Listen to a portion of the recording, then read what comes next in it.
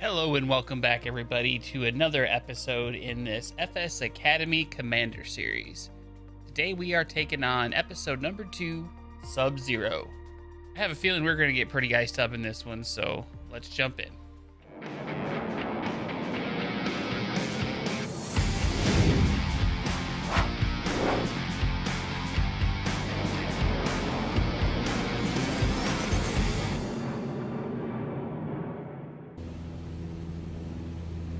In-flight icing is a serious business.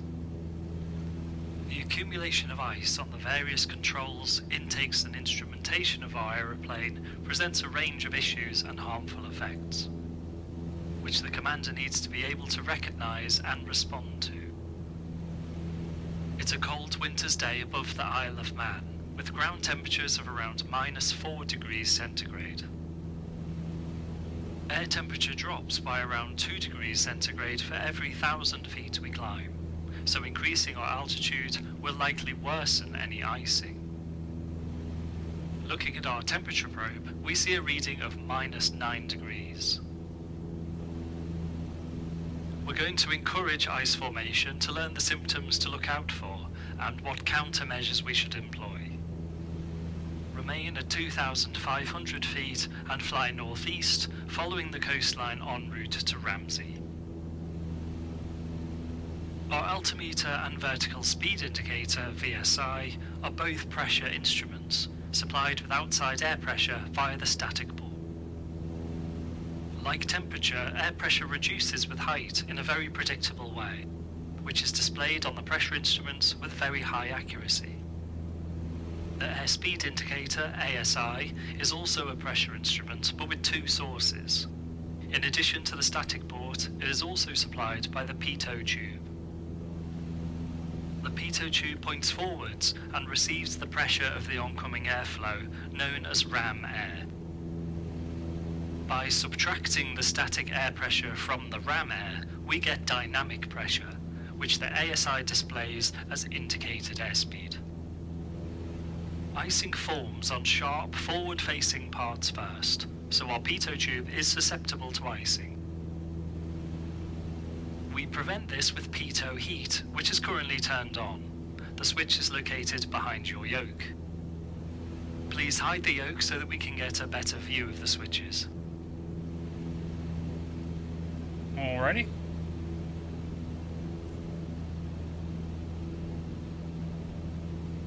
Please turn off the pitot heat and let's see what happens. Pitot heat off.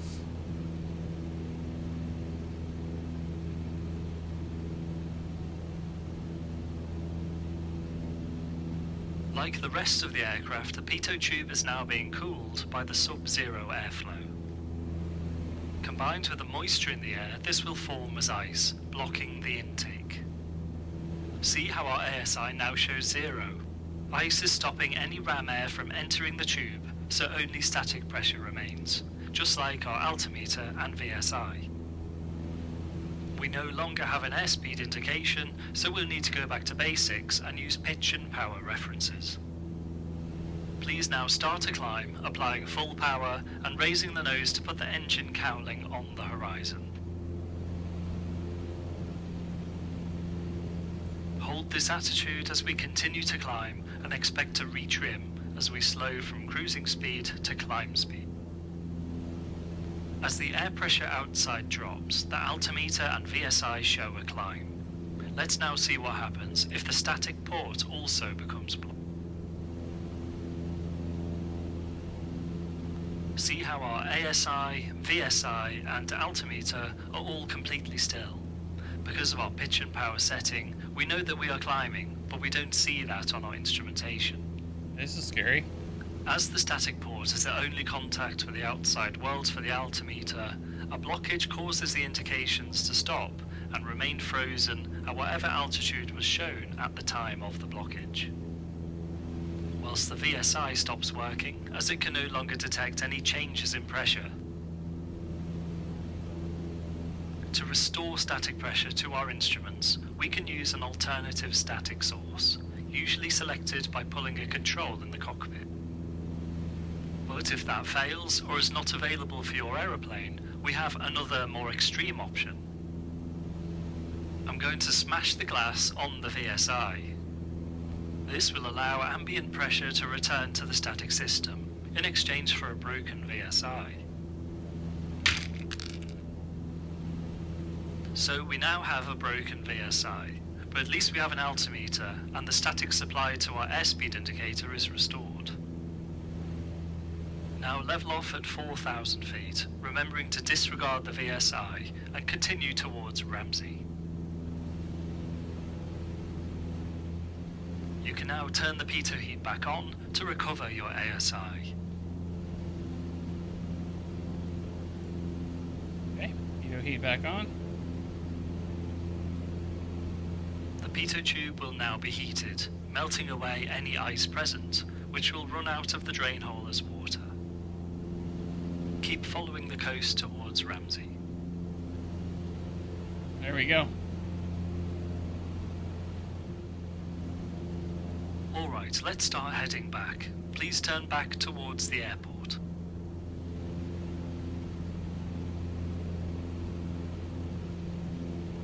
Well, will do.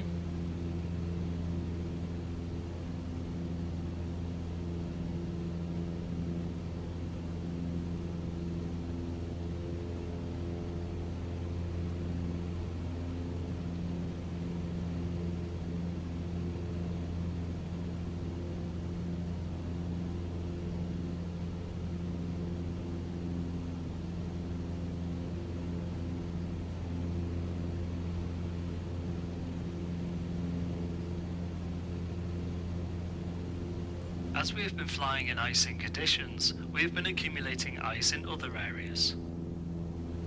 Just like in a car, our engine has an air filter to keep dust and debris from reaching the cylinders. Ice has also accumulated on this filter and in the intake, restricting the airflow into the engine, reducing our power. The engine has been working hard for some time now, so it is putting out a lot of heat. This heat helps to keep the engine bay and air intakes free from ice, but let's see what happens if we reduce power in the descent. Pull the throttle all the way back to idle and start descending towards 2,500 feet. Okay, throttle going to idle. The engine is now starting to cool, and with it we lose some of its anti-icing benefits. Notice the green arc on the RPM gauge. When the power is below this arc in flight, it is recommended that we turn on the carburetor heat. This recirculates some of the hot air from the exhaust back into the intake, warming the carburetor and helping to keep it clear of ice. Pull the carb heat handle fully out to activate it. Running the engine on warm air does reduce its performance, but keeping the intake clear of ice is worth the temporary reduction in power. Keep descending and level off at 2,500 feet. Again, remember that the VSI is no longer usable. Okay, about 600 feet to go. Something's wrong. Level the wings with rudder, but be gentle with the controls. Well done. Use whatever rudder input you need to stop any roll and keep the wings level. Just try to avoid full deflection on the rudder.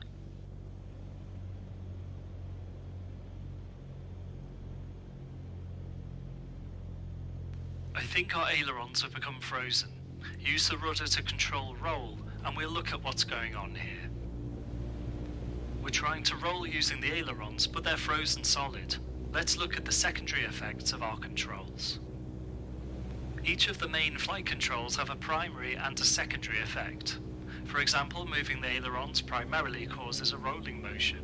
This is followed by the secondary effect of yaw. The opposite is also true, where using the rudder primarily causes yaw, with roll as the secondary effect. Try and gently use the rudder to roll us left, turning us south.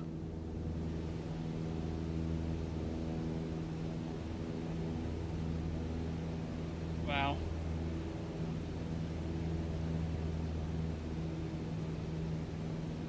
Great, now level the wings again. Ooh, I've never done this before. It's cool. Good, that seems to work. Use only modest bank angles, as we may be unable to pull out of a very steep turn with rudder alone. We can change our bank angle with careful use of the rudder.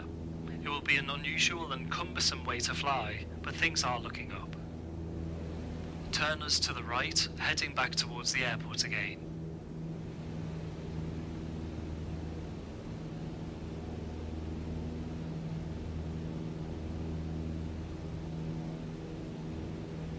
Wow. Flying with just rudder is very We have weird. responded to our loss of roll control and established an alternative. This is the aviate stage of dealing with a problem. Isle of Man Ronaldsway Airport isn't much further ahead, so we are flying towards a safe place. This is our navigate stage of failure management. Start descending now towards 1,000 feet, as we will be planning to land at the airport. Okay.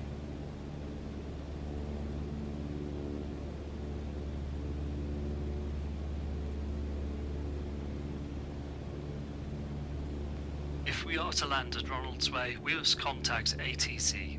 This is our communicate stage. This is clearly a serious predicament, so we will declare an emergency with a Mayday call to Ronaldsway Tower. Mayday, Mayday, Mayday, Golf Foxtrot Sierra Alpha Charlie, severe roll control problem due to ice, 2,500 feet descending south of Douglas, request approach and landing. Golf Foxtrot Sierra Alpha Charlie, Ronaldsway Tower. Mayday acknowledged. Runway 26 is in use. State your aircraft type and POB. Cessna 152 with 2 POB, Golf Alpha Charlie.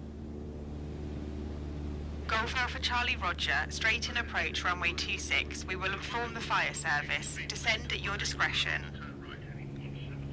Straight in 26, Golf Alpha Charlie. Great, we are cleared by ATC to descend and make an approach to runway 26 for a straight-in landing. That's ideal. Okay. Descend towards the airport and line up with the center line of runway 26 straight ahead. In the POH, we find the inadvertent icing encounter checklist. Let's try that. Pitot heat is on, carb heat is on, flaps do not use. The icing may be affecting the flaps also, so we want to leave them alone. There is no guarantee that they would deploy symmetrically, which would further burden our roll control. As our aircraft has severe ice accretion, the lift from the flaps may overwhelm the elevator, so we will land flapless. The checklist continues with approach speed 65 to 75 knots. So we will come into land at a slightly higher airspeed to account for the increased weight, lack of flaps, and less efficient airflow. Get established at our approach speed now of 70 knots.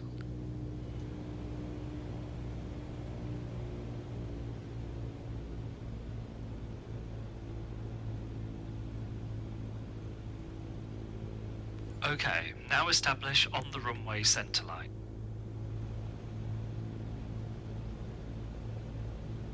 Okay. We're on the centerline now. Keep us lined up and land on runway 26.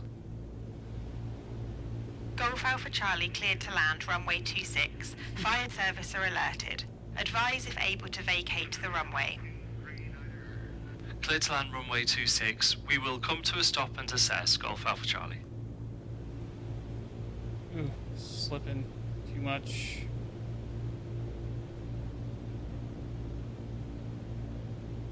With the flapless landing, you'll need a higher nose attitude than usual and will find it hard to slow down. Yep. You will also likely need to flare less than normal. Land on runway 26 and come to a stop on the runway.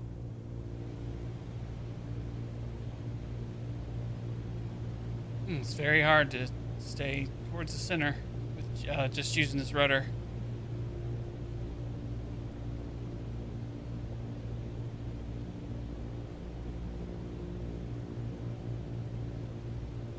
It's hard to tell what the pappies are saying. I think it's saying I'm low. But actually, they're not saying anything. It's hard to see what they are. A little faster than what I should be.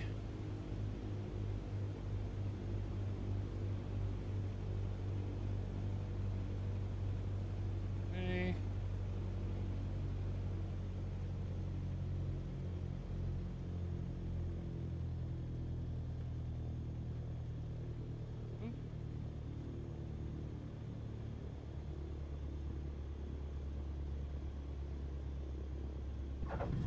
Whew.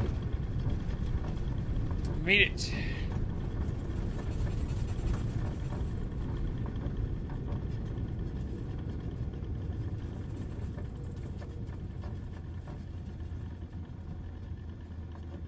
We made it. Well done.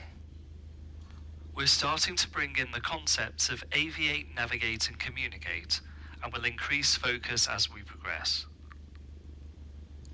Next time we fly after nightfall, and we will start to build your decision-making framework, where you will have to consider our options and come to a decision.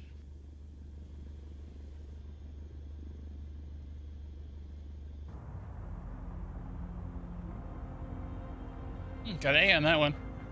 I'll take it. Well, alright folks, that was fun. It was a little nerve-wracking, especially having to control with pretty much just my rudders. Never done that before, so. But hey, we got her down. Alright, thanks for watching along. See you on the next one.